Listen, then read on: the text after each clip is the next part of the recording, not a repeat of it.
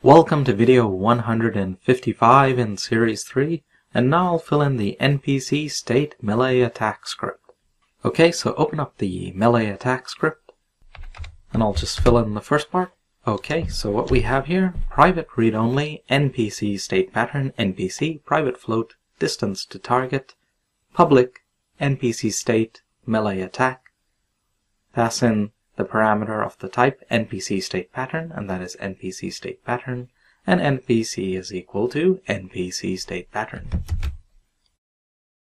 So I'll jump over to the state pattern script and just enter that in.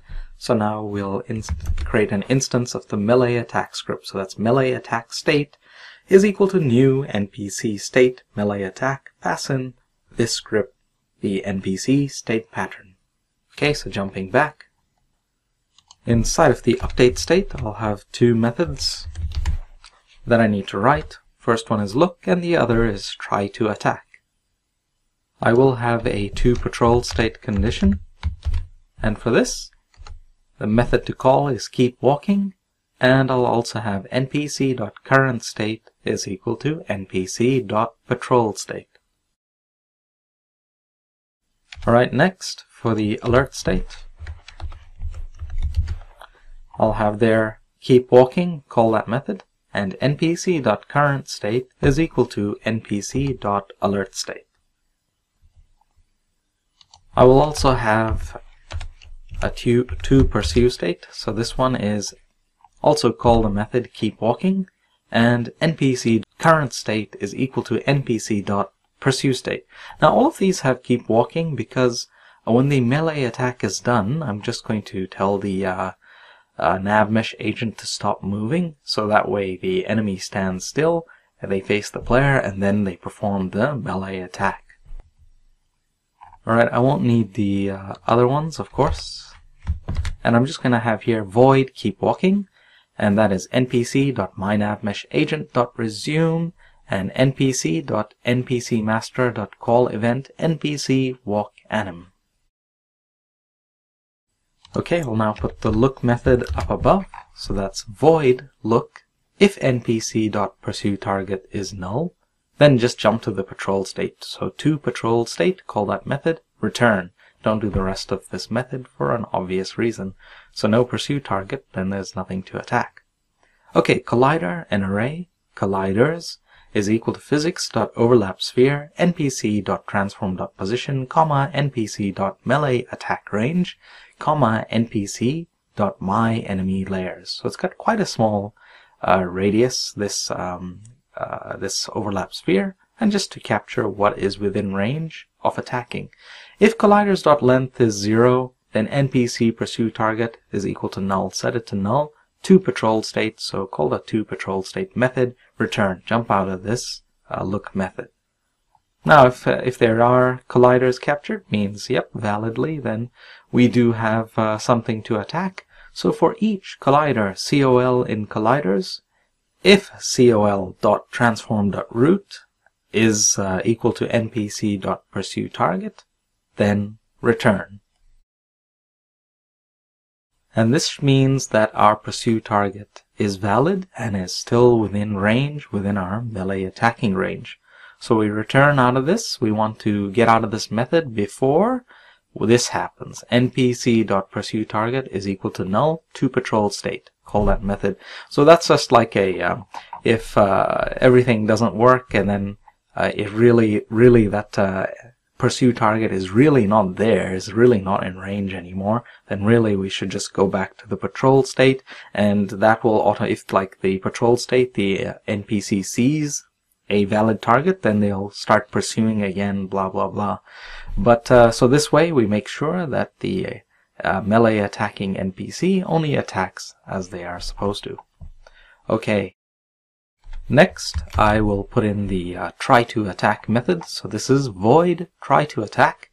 If npc.pursueTarget is not equal to null, then npc.meshRendererFlag.material.color is equal to color.magenta. If time.time greater than npc.nextAttack and not npc.isMeleeAttacking, so they shouldn't already be carrying out a melee attack, in order to do one, then npc.nextAttack is equal to time.time plus npc.attack rate. Okay, so that's just so to limit how many attacks the NPC can do per second, or whatever time duration it is anyway. So if vector3.distance npc.transform.position, comma, npc.pursueTarget.position is less than or equal to npc.meleeAttackRange, vector3 new pos is equal to new vector3 npc.pursueTarget.position.x, comma, npc.transform.position.y, comma, npc.pursueTarget.position.z.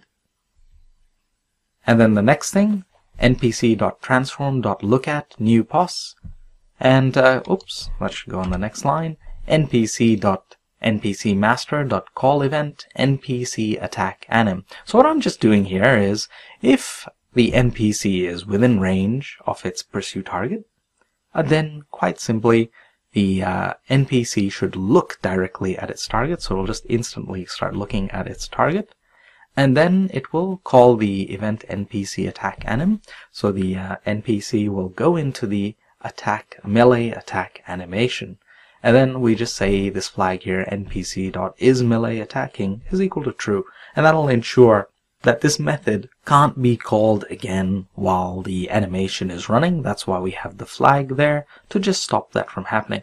And if you remember, it's the melee attack animation of the golem that drives the attack, and inside of it there's an event on enemy attack, and from that will then determine if damage is to be applied to the target of this melee attack. Alright? Now, if it's out of range, so if block here, else, put an else statement for that, to pursue state. It means we're out of range, but we still have a target, so we should try and pursue and get closer. Okay, now if the time.time was not enough time had elapsed, or the flag is melee attacking is still true, then we go to the patrol state. So just say else to patrol state and just jump out of there. Okay, and that's pretty much it.